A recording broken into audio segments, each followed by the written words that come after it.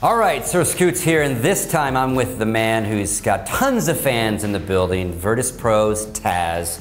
How are you, TaZ? Nice to see you again. I'm good. Happy to see all the fans. Let's get right into it. You are the oldest guy in the building right now. Well, oldest player in the building. I'm a few years older than you. You're 31, and you've been playing this game for a very, very long time.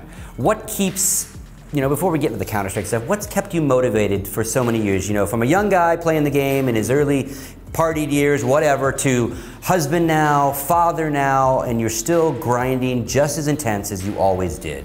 I think it's a competition. I think it's a bit of arrogance inside of me, and something which I want to achieve. It's like I don't feel like we achieved everything. I don't feel I achieved everything. There's constantly something I want to improve on. I work harder and harder, and this drives me. I get just drive from the competition, and I want to achieve more and more, and nothing changes. 17 years going, and I had the same attitude. And the only thing I get tired sometimes is my teammates. But it's something which you have probably when you are in a marriage, or when maybe you have friends which you are knowing for like 10 years and stuff like that. You just know the habits which are very not cool, yeah. And sometimes it's like a bit one word, but it's like over the edge and stuff like that. So that's the only thing. But the other things are like, I'm just a competition beast, and I just love competition. And to that point, you've been to every single major.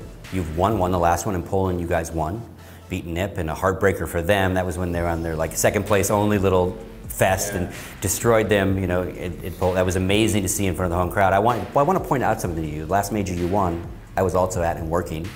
Just so you know, I went to the E-League one. I wasn't working it. You didn't win, so here I am. Maybe something's going to happen here. I'm here. You're here. I like the way you're going. Yeah, so hopefully this is a good luck charm sign. For the old guy is here for the other old guy. So to your point about your teammates, you've also always been a captain that doesn't instantly go, okay, you're the problem, replace the fifth guy, bring a new guy in. You work through the in-game stuff, you deal with the out-of-game stuff, and at the end of the day, you end up with a stronger, bonded team that can go through the fires, if you will, right? Mm-hmm. I think that this is the way we are working, but the main reasoning behind it is that I always cherish the people around myself. I try to have people which I trust. I try to have people which I have fun to play with or being around with. And I want to have good people around me. And when I feel that I have good people who are not only thinking about themselves, but they are also, ready to help others, then I feel like I don't want to do changes. Every change we made with a hard heart. Only one change I didn't do with hard heart. It was kicking Luke. But other changes was always really heartbreaking. And finally, after all these years, you've found a great ownership group. You definitely had your series of owners and bad contracts not being paid and all this stuff. And you finally seem to have found an ownership home, which probably, again, a guy your age with real responsibilities, obviously you have to pay the bills.